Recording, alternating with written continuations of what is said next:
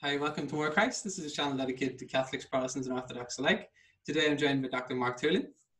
Mark is an Irish philosopher, a writer, and a newspaper columnist, a specialist in continental philosophy, theology, and the philosophy of religion. He's the author of several books, including The Politics of Exodus, Kierkegaard's Ethics of Responsibility, Roger Scruton, The Philosopher of Dover Beach, and Why Be a Catholic? So I'd love to just begin today by asking you about your work on Roger Scruton, Mark, especially as I say, we seem to be undergoing this cultural revolution of the kind that Roger warned about. So you've written a number of books about Roger, the one about the Philosopher of Dover Beach that I mentioned, the Roger Scruton Reader you edited, and Conversations with Roger Scruton also. What first drew you to Roger Scruton then? Well, my first introduction to him was way back in the early 90s. I was just starting to teach out in University College Dublin, where I was a lecturer for 10 years. And he came to give, as a young man then, the endowed lecture series, annual endowed lecture series called the Agnes Cumming Lecture Series. And very huge notables came along each year, you know, people like Noam Chomsky and Jacques Derrida, and people like this who would be world famous. And the next thing, Roger Scruton appeared. And I hadn't heard of Roger Scruton before, and 90% of the people who were there hadn't heard of Roger Scruton before. He wasn't a world famous name at that stage.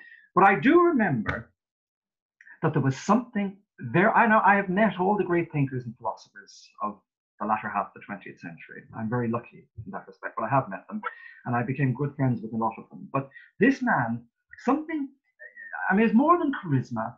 It was a self-assurance when he walked into the room. He was like something from the 19th century. He reminded me, I was writing a book on Kierkegaard at the time. He reminded me of Soren Kierkegaard. He wore a waistcoat and a pocket watch, the licked up with them. He had the little glasses. He spoke on music, the aesthetics of music. And it wasn't the normal type of stuff that you'd expect from people who spoke about music in those days, which would be contemporary music and smashing the old idiom of music and so forth. This guy spoke unashamedly about classical music and why we need it, not only as a form of entertainment, but as a form of moral education and a stability in our lives that roots us to something greater than ourselves, a tradition, in other words. And I found this extraordinary because just at that time, you mentioned what we're going through now as a cultural revolution. That cultural revolution has been going on a long time. In fact, it's been going on ever since Marx poured his poison over the world. And then subsequently, in the diabolical manifestation of Mao Zedong in China. And when I started out teaching and writing and so on, there were a fair few of my colleagues, not personally, but across the academic spectrum writ large, who used to sport Mao's little red book of ideology on their bookshelves. And students, the first thing that would hit them when they come into the room was this thing. So instead of classical texts, you had this revolutionary treatise, which was calling on them to smash their own civilization, or their own society, their traditions, their customs, and so on. So for this man to be coming in at that stage, when that was all the kind of rage, the chic rage, now it's come to full fruition now in a more concrete sense, but on the streets of the Western world. But in those days, it was intellectual and it was kind of fomenting in the academic circles. And he came along and he opposed it. And his very person opposed it. It wasn't just an intellectual argument he was making. He opposed it in his person. He exhibited everything in his person that was contrary to this, what he subsequently called the spirit of the culture of repudiation. His whole persona just rejected that. And I said to myself, this is an astonishing testament to a way of life that is under siege, and yet here he is, a lonesome figure defending that way of life against opposition of an incredible nature, because, as I said to you earlier, Mark, the academy, the intellectual academy, was the furnace in which all these fires were burning at that stage. So that's what initially drew me to him. I saw commitment. Very few academics have commitment. They speak a lot and they tell you what you ought to do and how you ought to live, but they don't walk the talk. And here was Roger Scruton walking the talk, and that really impressed me. Thank God. And why do you think the conservative instinct sharpened for him during the Paris riots of '68? And what did it mean for him to um, oppose the culture of repudiation at that time? Well, you see, the thing about it is, you've got to ask yourself, to answer that question is rather easy, actually, because ask yourself, what sharpens your opposition to what's going on in our world today? You look and you see destruction, you see diabolical manifestations of repudiation, not only just political, it's not based on politics, it's based on a deep-rooted ideology that hates everything about our civilization and the West, and the religious, socio-religious roots of that tradition, and is prepared to pull them up at whatever cost. So you have to ask yourself, the same scenes, and thank God he was spared it. He died in January of this year. And I stayed a weekend with him shortly before that in his farm, Wiltshire, and we discussed many things, but we didn't discuss this because it hadn't manifested yet. Neither had COVID, thank God, so we didn't live to see that either. So the fact is that we have a situation now where we can see what he saw in Paris in the 1960s. You know, thugs out in the street, pulling up pavements, attacking the police, attacking courthouses, decapitating statues, pulling them down, not only political statues, decapitating statues of the Virgin Mary and of Christ and of saints and so on and so forth, diabolical things. And you say to yourself, is that what you want in society? You know, Mark, you say that to yourself. Is that the type of society that you want to live in Portland, for example? Or do you want to live in the settled communities of the Western world, which have matured over millennia and are a beacon of light to the rest of the world about, you know, freedom, rights, civilization, respect, responsibility, and so forth? And there is a sharp contrast, let me tell you, a sharp contrast. I suppose less obviously than what were some of his central concerns that made him target liberals in the tradition of Russell and Mill? Well, it was greater than that. I think it was just liberalism per se. And of course, as you know, every political ideology has various strands. It's not, you know, one size fits all. So they were, in fact, he had great respect for Russell and Mill, Bertrand Russell and John Stuart Mill, that is, insofar as they weren't part of the culture of repudiation as such. And John Stuart Mill has been appropriated by many to push that agenda subsequently. But these were men really of the 19th century, although Russell was a towering figure of the 20th, but they really were of a different age. They may have rejected, you know, the religious orthodoxy of the age, but they weren't prepared to pull it down. You know, they respected people's right to practice religion if they so wished, and so on. So it was liberalism per se, and basically what he felt was, and he's right about this, that liberals, like everybody else, are a product of a culture. They're a product of a home. Okay, so they come from a settled environment where they're nourished on old-time values, old-time customs, a settled way of life, a sense of belonging to their communities and to the earth, and so on. And they are. So you've got to ask, what allows the liberal spirit to emerge? You know, what permits it to function, to mature? It's the very way of life that it opposes. Do you see? Liberals are created like everybody else is created. You know, that we come from a context, and the context that they rejected, the context that they dislike, is the very context that allowed them the freedom to flourish as liberals. Okay, so so they are. He used to call them. He used to say of the liberal that the liberal is an artifact. He is created. He is made from the very soil of the thing that he rejects. Mm-hmm. The family, the state, the civil society, all of those things that they repudiate and deny and reject. And so the liberal is a product of that. So you know, it's like the teenager he often used this analogy: the teenager who, at a certain point in time, says, "I'm fed up with this home. I'm fed up with my parents. I can't stand them. I can't stand everything they've taught me," and they go into this mode of rejection, and they want alienation from everything they have known. And of course, I think most of us go through that at a certain stage in our lives. He said that, and I think quite rightly, that liberals get stuck in that position. You know, because normally you go through that in your teenage years, if you do, and then you return again, and you see the value of home, and you see the value of what it is that created you, and allowed you and gave you the rights and freedoms to flourish in this way, and to reject. You have a right under the old Western way of life to reject your way of life. You know, you don't have that right in autocratic societies or even theocratic societies. You're punished. You're executed for it. And the very societies that the liberal laws, such as socialist societies and communist societies, do you have that right there? No, you certainly do not. You toe the party line, or you're sent off to some camp or other. And that's the best outcome for you, I can assure you. But the way of life that the liberal rejects is the very way of life that allows him to reject that way of life, ironically. So, but the liberal gets stuck in this state of repudiation and never recovers from it.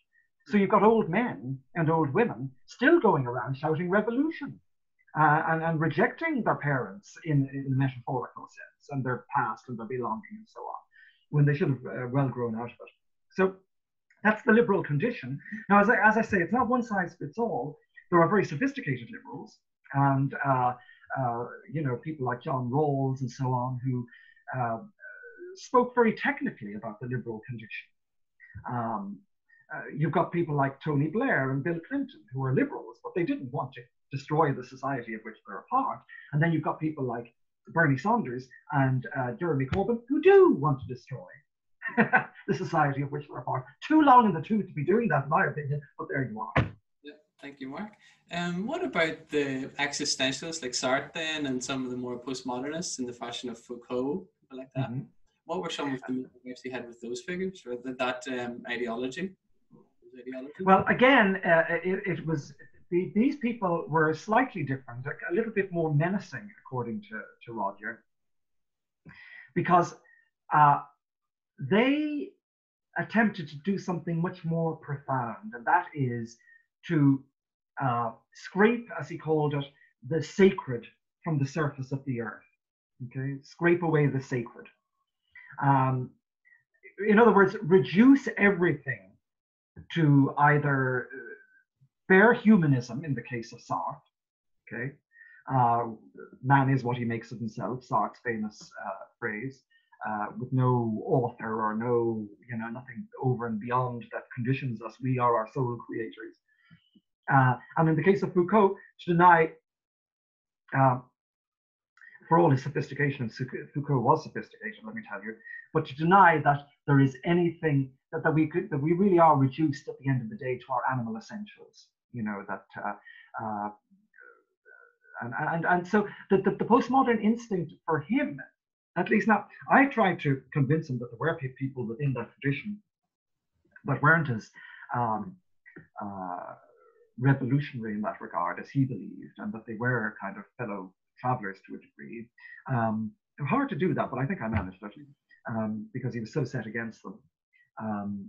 He wrote a book in the 1980s called Thinkers of the New Left, in which he deals with people like Sartre, Gramsci, and Foucault, and others. And it caused him a lot of trouble. He lost his academic career over it. He was hated and vilified. He was a columnist for the Times in London at that time. And it really did bring a lot of opprobrium down upon his head. I, in my wisdom, just provoked him to write a second edition of the book, but he was much more established at this stage, and his views had taken on a kind of a currency of their own. And we settled on the title one evening in London called Fools, Frauds, and Firebrands. And that's what he felt about a lot of these people. But he did believe an awful lot of them were geniuses nonetheless. And they were. The fact is that they used their genius to undermine the sacred roots and the sacred origins of society as he saw it. And that there was something more to human beings than their animal instincts, And this is the central theme of his writings, that for a conservative, that you can recreate anything if you think that thing is nothing more than a human artifact. But if you see in it something greater than those who made it, that it is invested not only with the consciousness of those who made it, but it almost speaks to you like your home or the institutions or the history of a nation that's enshrined in symbols and statues, right? And laws and customs. If you see those customs speaking back to you with like as Edmund Burke called them, as canonized forefathers, then you'll be less likely to tear them down. You'll have respect for them, you'll have reverence for them, and you'll see them as endowed with authority, because they speak of something greater than you and what you want, right? Which is another of the instincts of the liberal condition. Me, myself, and I, as if the I can function without being a part of the we, the third person plural. So to scrape away the sacred, as he called it, and this goes back to the philosopher Hegel in the 19th century. To scrape away that is to kind of see, is to kind of, and he saw this primarily in terms of one of his great themes, sex. He wrote a book called Sexual Desire in 1986, which was very powerful and very provocative, but the first really comprehensive treatment of sex, which opposed Freud and Alfred Kinsey and people like that. This was done from moral and from a kind of quasi-theological perspective. And so there's two ways of looking at it. Either you are attracted to the person, okay, which is not distinct from the body or the flesh, but is mingled with the body and the flesh, or you're attracted to the flesh, and you don't believe that there is a person mingled with the flesh. There's nothing extra other than the flesh. Now think of the consequences for looking at the human being in either sense. If you think that you're only dealing with flesh, then that opens up to abuse, all sorts of things. You can do anything with flesh. I mean, look what we do to animals. You can manipulate the flesh. You can disregard the flesh. You can abuse the flesh. But if you think, and if you believe, and if you know, and I think most of us have this instinct, if we don't, there's something dysfunctional about us. And this was the point of his book. If you reach beyond the flesh into what you're striving to grasp when you love somebody, which is the person, because that person, you see, flesh is replaceable, but personhood is irreplaceable. Okay? Let's say if you're married and you're having sexual relations with your wife, you're not having sexual relations with a lump of flesh. You're loving the person in the flesh. Because if it was only the flesh, then your wife could very easily go next door and grab some other flesh, but she doesn't do that. Why? Because she's committed to the person mingled in the flesh. There's only one person in the flesh. There's only one unique perspective in the flesh. That person will never be replicated, and that is the sacred. We can't touch it, we can't feel it, but we reach beyond ourselves in every respect when we face the great monuments of civilization, when we face artworks, when we face children, when we face human beings, when we face our loves, we see it each time. Something extra that we reach beyond. We reach beyond the concrete. We reach beyond the canvas. We reach beyond the flesh to something that is mingled in it. Now break apart the flesh and you won't find the person. Break apart the canvas, you won't find the painted saint. But when the flesh is there, as a person or as a human being, when the canvas is there in all its beauty, then you see it. So it's, as he used to say, human being is not two things, a person and flesh, but one thing that can be looked at in two different ways. Sartre and Foucault will look at it one way, the bad way. You, as a Scrutonian, or as a follower of Christ, or a follower of Hegel, or whoever it is, will look at it in another way. You'll see the person mingled with the flesh, and that's what makes it sacred. Beautiful, thank you, Mark. Aside from that, that's one outstanding appeal of Roger's work. I would agree. Are there any other particular ideas that you have found particularly ennobling for your own life and work? Well, yes. I mean,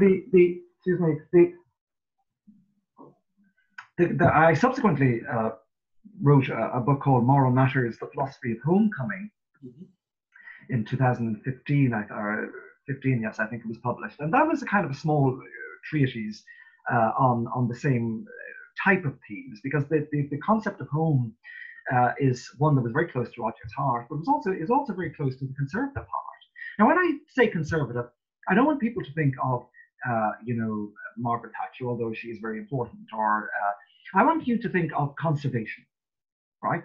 So it makes it much more appealing. So what does the conservationist do? The conservationist, whether the ecological conservationist or the cultural conservationist, tries to conserve what is already there, okay? So the cultural conservationists will go around trying to conserve ancient monuments and houses and so forth and so on, that speak to us of our history and our identity. The ecological conservationists will try to conserve the natural habitat, right? The created world in which we live. Now, the conservationist who looks at things in the round will try to conserve or preserve those things which human history has delivered to us as a gift. Okay, so we see it as a gift, and we see it, as Edmund Burke says, that we look upon things as stewards. So we steward the artistic heritage. We steward that has been bequeathed to us by our forebears. We steward the religious, cultural, social, political heritage that's been sent down to us, or passed down to us from previous generations, from what Edmund Burke called absent generations. Why do we do that? Why do the liberal will say they are arbitrary, that they're just man-made, they have no firm foundations, and therefore they can be destroyed or discarded in the morning. Well, you see, the problem is, from that perspective, that leaves us blind. It leaves us without signposts, because all of these things are rich tapestries of human trial and error. Okay, so in the case of the law, let's say, the law is, as we know it now, let's say the common law, is a record of where we went wrong and where we went right. So the judge sits down, he says, I'm going to try this case. And what does he do? He doesn't merely look at statutes, he looks at precedents. What's the nearest thing to this particular case that's happened before? And let's look at that particular and see how it was resolved, right? So it's a precedent, it's a guide from the past about what we ought to do in the future. And everything that we receive from the past is like that. It's a history, or a tapestry, a rich tapestry of our accomplishments and of our failures, to show us where we went wrong and how we ought to go right. Okay? If you're depending solely on your reason, and this is Burke's great critique of the French revolutionaries, if you're depending solely on your reason, then you're going to lead us to disaster, because your reason is blind. Okay? It's vacuous, it's empty, it's got nothing to fill it. It's got nothing, reason has to have concrete evidence to focus on and to make, a reasoned judgment about something. So I can look, for example, at the, I'm coming back to home now in a second. This is all by way of showing you about how home is much more than my home or your home. It's a big concept. For example, I can look at music and the heritage of music, and I can say to you, well, you can say to me, well, look, there's no distinction between classical music and rap. I can say, well, that's absurd. You say, no. I love rap. You like classical music. These are subjective likes and dislikes, so we'll agree to disagree. There's no objective standard to judge between them. Well, of course there is. And you say to me, well, what is that? Apart from the fact that it makes you feel good and rap makes me feel good. I'll say no. In order to judge something, you look at the fruit of that thing. You look at the type of person it produces. Okay, this is why Plato thought that music was important for morality, because it orders the body. So you think about what rap does to a person. You look at the fruit of rap. You think of the way the person moves, the way the person dresses, the way the person uses his or her language. You look at the lyrics of rap. You look at what the music does to the mind. You let science dictate that. Very easy to do. Of course, when science gets in the way, then normally what happens is it's the people who once regarded science as the be all and end all discard that, and then they drift into pseudoscience to suit their case and call that science. But you let science determine that. Now look at the difference between that and the people coming out of a concert hall, classical concert hall. Now they're very different people, very different people. And they are very different people morally. They are very different people culturally. They are very different people in terms of their overall world vision, how they will treat other people. So music is not something that we take by taste, by arbitrary taste or subjective taste. Music matters because it is fundamental to how a person is created, how a person functions in the world. A society that is founded on popular music would be very different to a society that's founded on classical music. I mean, just look at the difference in the centuries, for example. So the question then is, what type of music, and I'm only using music as an example. I mean, the conservationists will use architecture, he'll use music, he'll use literature, he'll use all of these things, clothing, manners, and he will say, well, now, what gives me a sense of belonging to this world of which I am a part? You know, I don't want to feel alienated. The human condition is not an alienated condition. Mm-hmm. You know, we were alienated through the fall, but we've been redeemed from the fall. So how do we get back home? And it's all there for us. You know, those who disregard, for example, the sacred scriptures will never know how to get back home. And because they don't know where they belong. They don't know what home is. You know? So those people, this is why education is of such fundamental importance, in cultural education, more than anything else, and this was Hegel's great insight, that if you're not schooled in religion, philosophy, and art, or art, religion, and philosophy, in that order as Hegel put it, you will always feel alienated from your kind, from your heritage. And that's why you'll end up smashing it, because you resent it, and you resent other people, because you feel alienated. You know, so when you think of, and this gives a great kind of excuse and justification to people who go around defacing and using graffiti to make a point.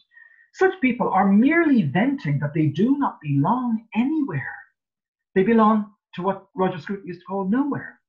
Mm-hmm. But you belong somewhere. They want to belong somewhere.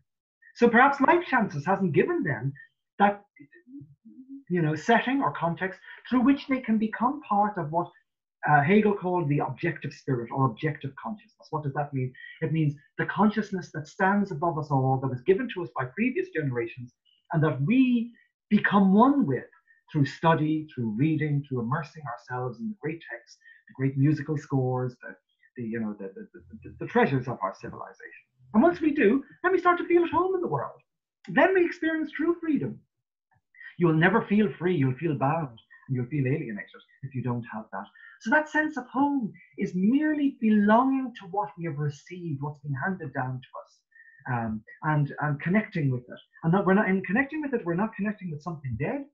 We're animating ourselves through the spirit, as Hegel called it, or the consciousness, the living consciousness of our forebears. Again, my last example on it, think of a book.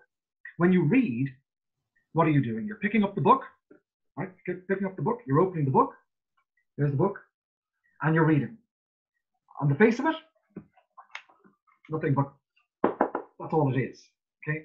But when you read, you go beyond that, you drift into the book, okay? Mm-hmm. Your mind becomes one with the mind of the author.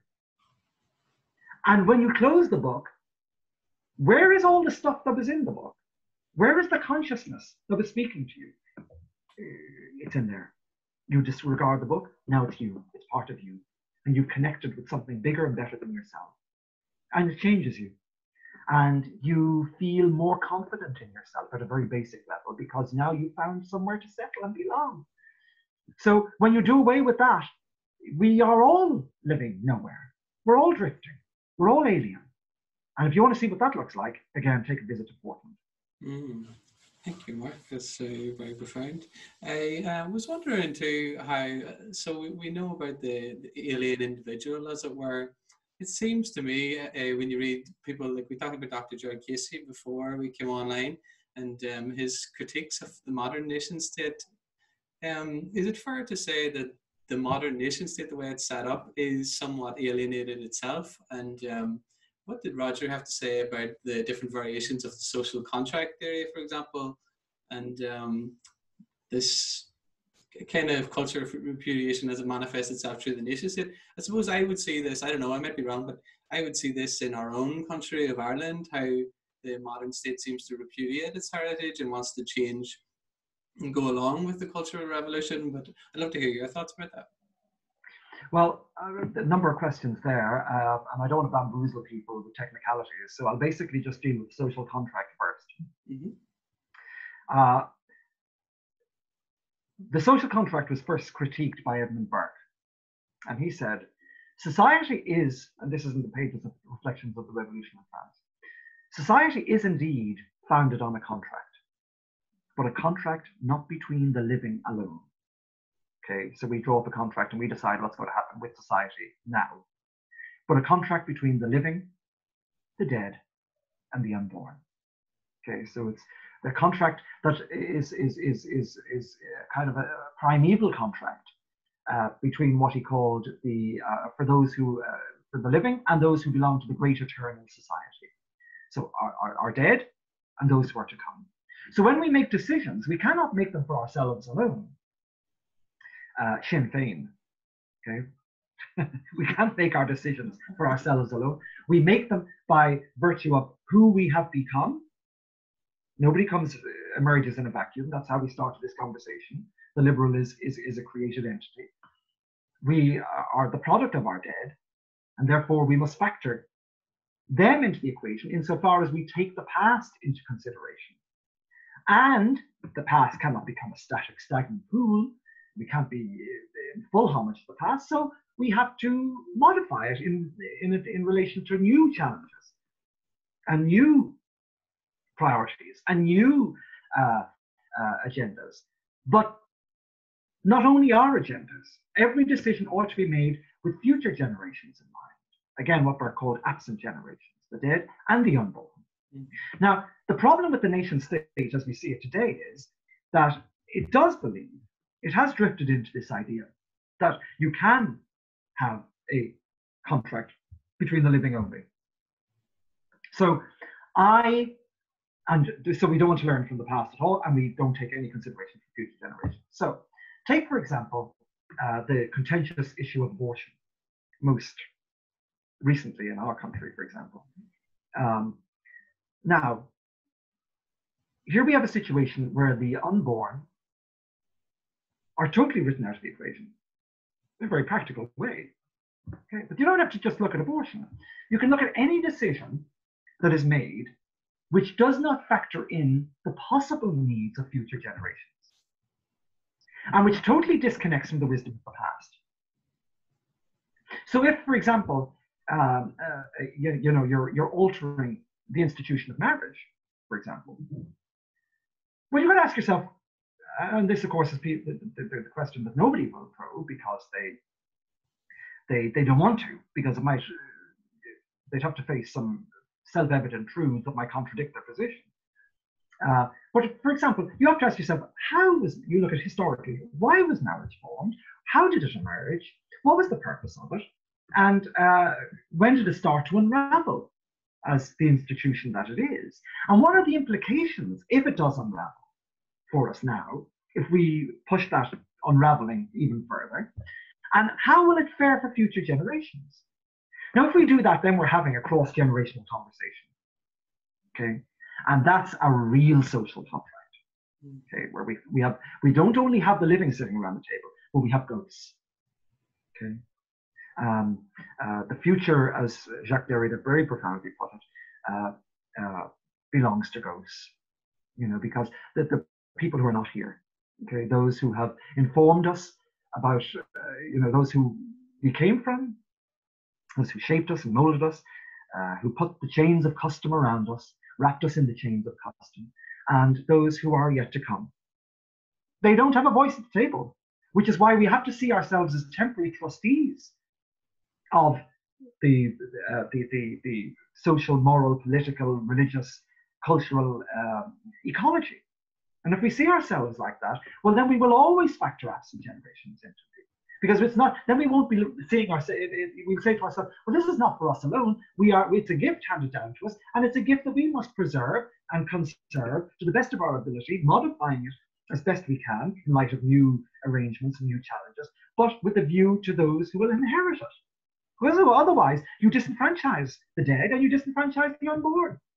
Now that's a crime, actually. And you not only do you evict them from their home. It is going to be their home in the future, and it's certainly you're silencing the dead, which is an abomination. For all the reasons I've tried to point out in our conversation to date. Now the thing is that so what's the answer to that? Do you, because of the blindness of the present generation and the stubbornness and the ignorance of the present generation, tear down the whole edifice? Now that just seems to me, and I've had discussions with this with Ger Casey before, my good friend Ger Casey, and we disagree on it because he drifts into a kind of the same type of spirit. The anarchist will drift into the same type of spirit as the revolutionary. I don't believe in tearing things down, because if you tear things down, you lose some of that social ecology, all of that legal ecology, all of that artistic and cultural ecology that we have inherited from the past, and which gives us a guide to the future. So you've got to be very careful when you're doing that.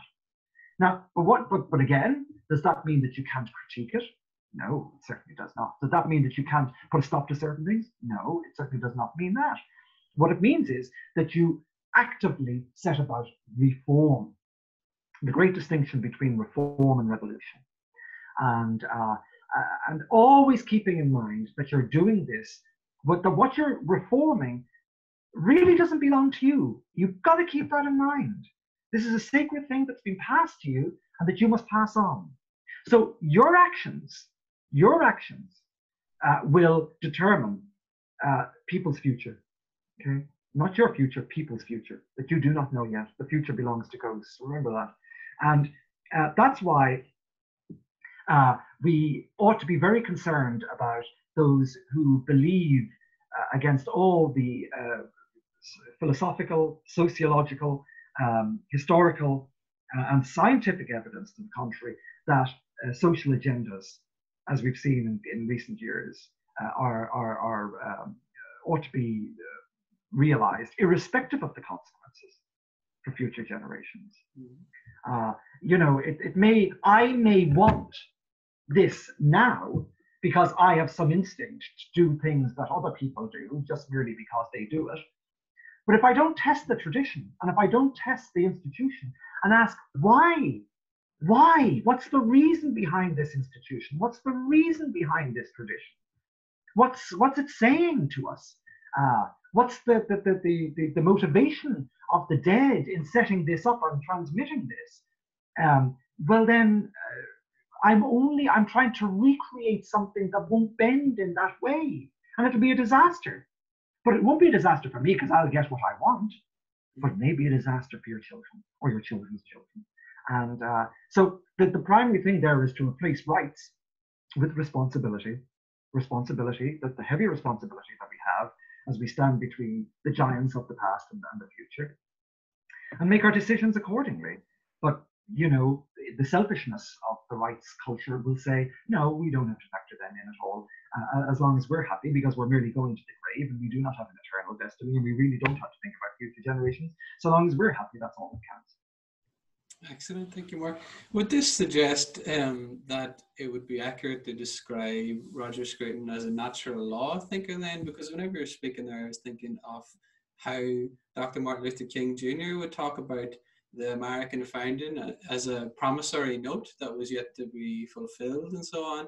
And then you mentioned Edmund Burke. I think Peter Stanlis described Edmund Burke as a natural law thinker. Would you put him in a tradition with people like that? And No, because again, it's not as though, because, for example, now again, I'm not going to get too technical about this because, again, I don't bamboozle your listeners, or your viewers, but the fact is that natural law implies that there is a certain way of doing things that is actually written into nature, which is true in terms of the biological order and the scientific order. And then we can discuss, we could discuss the religious roots of that. That is that happenstance, or is that preordained, predetermined? But when it comes to the social and cultural and legal foundations of our society, it's more like what Hayek called the spontaneous order. People come together, and through trial and error, a certain order emerges. Okay, it spontaneously emerges. They can't decide on it before it actually happens. Okay, they don't sit back and say, well, now we are here, and what is it we're supposed to do? And they reflect on it, and suddenly the answer is there before them. No, it's through intermingling, discoursing, engaging, communicating, interacting, that suddenly a kind of an order will emerge through trial and error. And that's the way it is. Burke called it prejudice. Now, by that he didn't mean unbiased, like a bias. He meant kind of this kind of stuff that we live by, that we have found to work. It works. Why does it work? Because it produces a sense of order, a sense of belonging, a sense of settlement, which is, conducive to the happiness of the vast amount of people that live by it, and that orders their days and their nights in accordance with, and their behavior, obviously, in accordance with a framework that can be sustained over time and that will accommodate everybody that belongs to that particular community. Now, of course, the spontaneous order is not going to be the same in each society, and that is why societies look different. Okay, just the way families, and this is why the great model for Hegel and Burke and Scruton and all conservationists and conservatives is the family. You look at the way a family operates. Okay, the family has a spontaneous order. When you come together, you say you're hoping to get married next year, you'll find that when you come together as husband and wife, the way you kind of build a family and run the home won't be done according to set procedures. You won't come in with your list, how to build a home list. And if you do, I suggest that you take a rain check on your marriage, but you won't come in with that list and say, now, the first thing we have to do is set up the dining table, and this is how we're going to have to eat every night. No, you won't do that. It'll emerge, it'll spontaneously emerge over time. It may resemble, and indeed it will resemble, the kind of formalities that we all adopt in doing such practices, but it will have its own unique brand, its own unique outlook, its own unique, and that's why people will enjoy going to your home, because it'll be different, and it'll look different, and it'll sound different, and it'll taste different. But fundamentally, the structure will be there, but again, as distinct from different countries, the same thing happens. We do this, but the order looks different. But nonetheless, we do it according to common patterns. Again, you can see it even in terms of family members. You'll have children, please God, and you'll go into their bedrooms, and you'll see from the room itself the outlook and the perspective and the values of the child. But it'll all be kind of within the common framework of the family. So the order will look different in each room, and it'll be spontaneous because of the unique, person that you're dealing with. But nonetheless, you'll find your own feet, and that's the way societies operate. Okay, there's nothing codified about that, and it may be wrong. It may involve correction along the way. The order of some of our children's bedrooms, for example, need to be corrected. Why? Not because we're punishing the child, but because it's in the child's best interest to have a different set of values when he or she is operating in terms of how they keep their room and so on and so forth. A very practical example to show you that we're not always right and that things need to be corrected according not to some overarching thing, but according to the rules of the family. Okay, and each family is unique, as I say. So these things are not written in the soil of the earth, but they do provide us with the only means that we have of judging where we go from here. Okay, and that's why it's very important. So I wouldn't like to lock conservationists into that natural law theory, no, not rigidly anyway. Thank you, Mark. And just to differentiate it then from, say, a purely Darwinian or a utilitarian perspective, are you suggesting a certain telos then, that the family is ordered to meet, so to speak, or is that how we might differentiate ourselves from pure Darwinists, or I guess more liberal utilitarians? Is that fair to say? Yes, I would say that every now one has to be very careful because you see, all modern ideologies are, the word telos comes from the Greek meaning goal, or is the Greek word for goal. Okay, so so all modern ideologies are goal directed. So what do I mean by that? Well, the socialist wants a socialist utopia. That's the goal. So we'll do everything we can to reach that goal. Okay. The Marxists used to say that it was inevitable that they would reach that goal. It would just happen. But of course, there you are. Then what else? The scientific determinist, you know, will have a goal. You know, you say, right, this is kind of you're predetermined to act out this way. You know, you can determine what you're going to do on the basis of neuroscience, and you know, and so on and so forth. Now, the person who prioritizes freedom, real freedom, not the freedom of communist societies, which is no freedom at all. It's freedom from the privileged few and depth of the many, but real freedom. There won't be that kind of goal that we must reach before we, you know, come to utopia. And of course, the utopia comes from the Greek word utopos, which means no place. You know, we're going to no place. You know, we have a place, we have a settlement, and it's ours, and we love it, and it determines what we do and how we should function. We don't like it when people storm into our home and tell us, no, you're living a wrong way. We don't like that. And so we don't like it when people do that to our common home either, to our country, and to our community.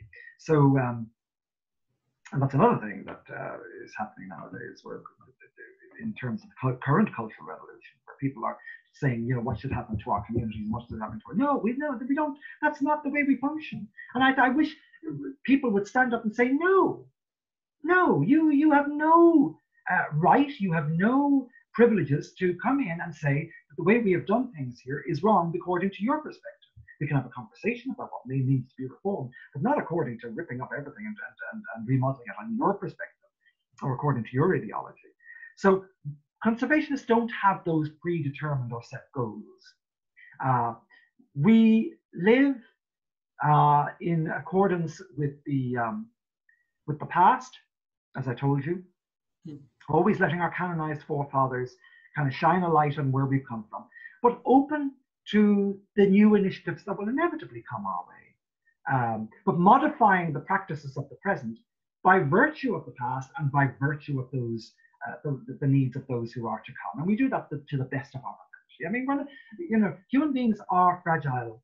You know, we don't always make the right decisions, but we do the best that we can. And if we look at the evidence and we look at, you know, what future generations may aspire to, based on the previous practices which we draw from the past, we can make a fair enough assessment of it. The goal, so we go towards a future that is a kind of not nebulous, but not predetermined. Okay, not predetermined. And because otherwise you'll frog march your society towards that goal with jackboots on you, and we've seen enough of that already. But the fact is, and the dire consequences of that. But the fact is that when it comes to future goals, that doesn't mean that you cannot plan. You must be able to plan. But of course, the plans can come unstuck at any minute, and you've got to be prepared for that too. But again, it's all about what the philosophers called reflective equilibrium. That you judge future actions on the basis of where you are now. You reflect on it. You don't, run out your door and say, I've had enough of this, and start tearing up pavement stones and, tearing down courthouses and all of that sort of stuff. Because that's tearing down the heritage. It's tearing down what belongs to me. What belongs to me, not just you, what belongs to me. So I'd be very wary of goals, but the one goal that we all have, and again, this is the great insight of Hegel, is freedom. To be able to live our lives as we wish, without threatening the social order, without threatening each other. And once we learn to live inside those parameters, we learn to be comfortable within our home, and we recognize ourselves as free entities operating within constraints.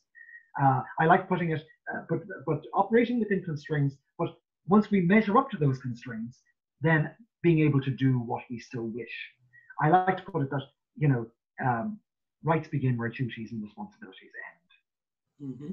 Wonderful, thank you, Mark. And what about the distinctly Christian understanding of love in relation to this conservatism or conservationism? How does that play out then? I think you've already described it implicitly. Is there a way you'd like to formulate it explicitly? What agape or eros? Yes.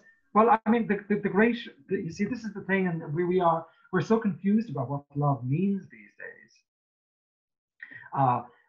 Agape, of course, is a biblical word. I mean, it comes from the Greek, obviously, but it's kind of a God type of love. It's not a philia, a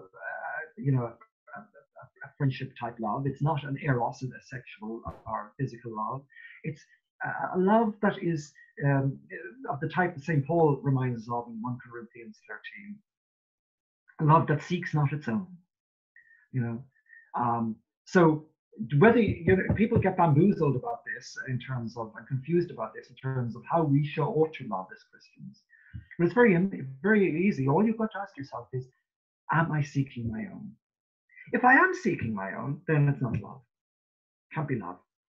Can't be love. That's a standard. Now, the Bible is very clear on this, and of course, it being one of the founding documents of our civilization, therefore, it's one of these things that I've been speaking about all the while, if not explicitly, implicitly. Love is the final goal of our instruction, says St. Paul. It's the goal of our instruction, he says to Timothy. Faith works through love. So you keep the love is the key in every situation. God is love, and you will know the children of God, says St. John, by the way they love. And if you do not love, you're not a child of God. Now, Jesus came to redeem us, to take sin off our back so we'd be returned to our created value. And what is that? A son of God, a child of God. And therefore, we are, if we are, and I'll say this to you, Mark, just in reference to your last question, if we are goal-directed, if there is something written in our hearts, okay, that supersedes the social and cultural structures out of which we emerge, it is that our goal is to love, and that, in terms of what I've been speaking about, it's all about love. I mean, you love your past. It's not about loving something that's dead. It's about loving something that's living. It's about loving the ghosts who dwell amongst us. As I look around my room here in my study, I'm looking at hundreds of books that are, they're not books, they're not paper, as I was saying in relation to the example I gave you earlier. These are people speaking to me. They're ghosts, they're these canonized forefathers that I was speaking to you about earlier. And my goal as such is to love them. Okay, it's to seek them out, to let them speak. And the same way with all of these monuments and statues, and I'm just using this as an example because of our current predicament, but they are speaking to us. They are telling us of who we are. You know, they're reminding us of they're reminding us whence we came. And likewise with future generations. Our goal is to love them. And of course, love seeks not its own, which is why the biblical injunctions, which is why salvation history is so totally against rights history or the culture of human rights, which is why they don't like it, which is why every social initiative in the Western world, in the liberal West at least, in the past 50 years, has been to deny the place of salvation history in our common history, or to obscure it at least. If they can't elide it and erase it, they try to obscure it. Because it says, love seeks not its own. Love does not act according to its own necessities, but, thinks always of the other first. And that is a life-changing thing. I mean, if you say to yourself, well, the whole purpose of Christ's mission was to nail our fall, our Adamic nature, our nature that we received from Adam, our sin consciousness to the cross, so that we could be returned to our original home, to our original state. And what does that look like? And then he lived out the life for us, which is modeled in the gospel. And he said, follow me, do this. And what did he do? Love seeks not its own. He gave his life. He said, each day, lay down your life, take up your cross, and follow me. Okay? It means crucify yourself. Crucify your old man, as St. Paul puts it in Romans. Crucify that to the cross. Nail it to the cross. Be done with it. You are a new creation. Old things have passed away. Behold, all things. Now, one thing, all things have been made new. Right? And therefore, if you are a new creation, then you will seek not your own. You will gladly crucify yourself. And that is you'll gladly crucify the ego. You'll gladly crucify self-preoccupation. You'll gladly crucify self-consciousness. All of those things. Oh, my feelings. No more feelings. You don't live by the flesh. You live by the spirit. You are part of the old. You're not part of the old things. You're part of the new things. And you'll crucify your rights. Okay? So, rights begin only when duties to others and responsibilities to others end. And if you see life like that, you'll be a natural conservationist, because you'll be thinking about conserving things for others, helping others, maintaining what they've given you, maintaining the debt that you had to the past. Are you thinking about future generations? Are you thinking about present generations in light of all of these things? So you can't live a full, flourishing human existence without that form of crucifixion. But of course, the cross doesn't sit well with the human rights culture. It contradicts it entirely, which is why they want crucifixes out of the classroom. Mm-hmm. Thank you very much for that, Mark. That's very profound. Is it, just before we close then, because I'm conscious that I've taken up a bit of your time, so is there anything else that you're working on at the moment, or that you still feel the passion to get involved with in the future that you'd like to tell us about? Well, there's always something going, but I mean, ever since Roger died in January, there's a flood. The floodgates have opened, and because I suppose I'm synonymous with him now, there's all sorts of essays and projects to do with that. Currently, actually, I've just written a piece defending him against. Just while we're on the topic, defending him against those who believe that he was an atheist. I mean, nothing more ludicrous. And friends of his who think this. But that's any serious reader of his works cannot come away with that idea. Yes, there's a great for those who are interested in this, they'll find very quickly that he was a great fan of Richard Wagner, and in fact his last book was just posthumously published, recently. It was on Parsifal, and I was a part of the third in a trilogy of books that he wrote on Tristan and Isolde, the opera, the Wagnerian opera, and The Ring. So this was the last work in that series. So they assume, therefore, because he liked Wagner, that he must be an atheist, because Wagner tries to, give you a sense of how to live, as though the gods were dead, but as though you can live in the light of the gods of culture. But nothing could be further from the truth because of everything that I've been saying to you here earlier on with regard to the sacred and with regard to the distinction between the scientific worldview and the sacred worldview that he held. He had a great quote, which ties in with what we've been saying in the last 15 minutes or so, and it's this: when you look at human beings as objects, you see that everything that Darwin said about them was true. When you look on them as subjects or persons, you see that the most important thing about them is missing from Darwin's theory. Okay? Mm-hmm. And in that one sentence, which I gave to you verbatim, by the way, that poses huge challenges to the scientific worldview. It doesn't undermine it. No. And anybody who thinks that the objective of philosophy or theology is to do away with science or to deny science, really ought to give it up, because that's not the case at all. Science shines a glorious light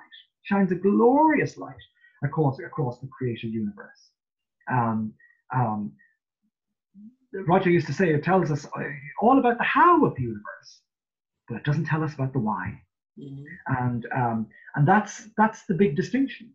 So science has its place, and a very important fundamental place.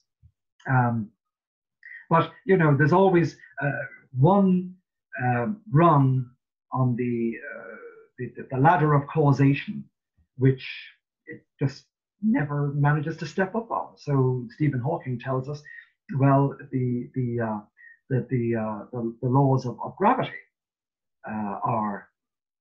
answer the great questions of the universe. Well, the obvious rejoinder to that is, well, where do the laws of gravity come from? So there's always one more question that one has to beg, and until they can definitively answer that final question, whatever it might be, we are left with the old worldview intact. So we've got to be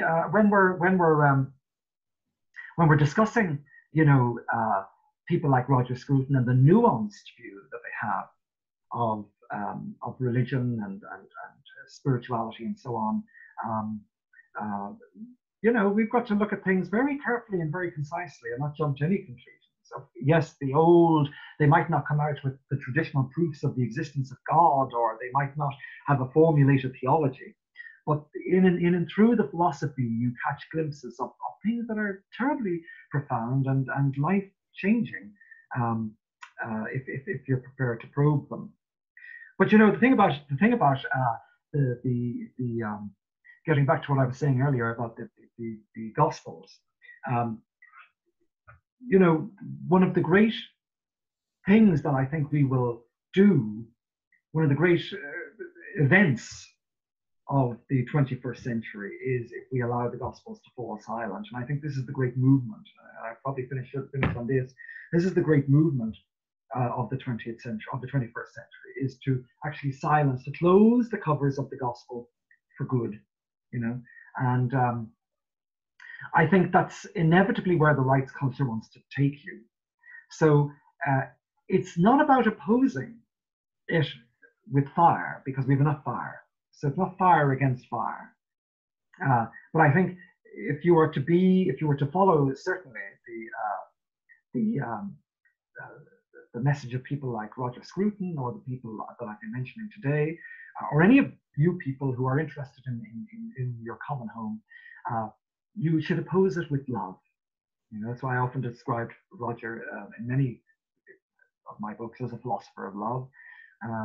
And I believe all of those people that I've mentioned today are philosophers of love, because Again, love, there's no responsibility with that love. I mean, think of the word responsibility. It's based on a response to. You respond to people. You respond to their needs. You respond to their requests. You respond to the character who's lying on the other side of the road, half beaten to death, as a good Samaritan. You respond. Again, let it be a guiding scruple. Love seeks not its own. And let that be the example of your life. If you let that be the example of your life, well, then you will be essentially different from most people today. And your life will speak to those people, and they will, please God, say, well, that person has something different to me. You know, what is it? What is that thing that is so different? And of course, we know that the thing is that you don't think of you all the time. You think of them. And perhaps in modeling that out, in doing as the sacred texts tell you to do, they will emulate you. They will say, well, because nowadays people who believe that love seeks not its own and live their lives by that are the exception. And exceptions always, in every period of human history, become the role models for the many. Beautiful. Thank you very much for that, Mark. It's been a pleasure to talk to you today. Thank you very much, Mark. God bless you.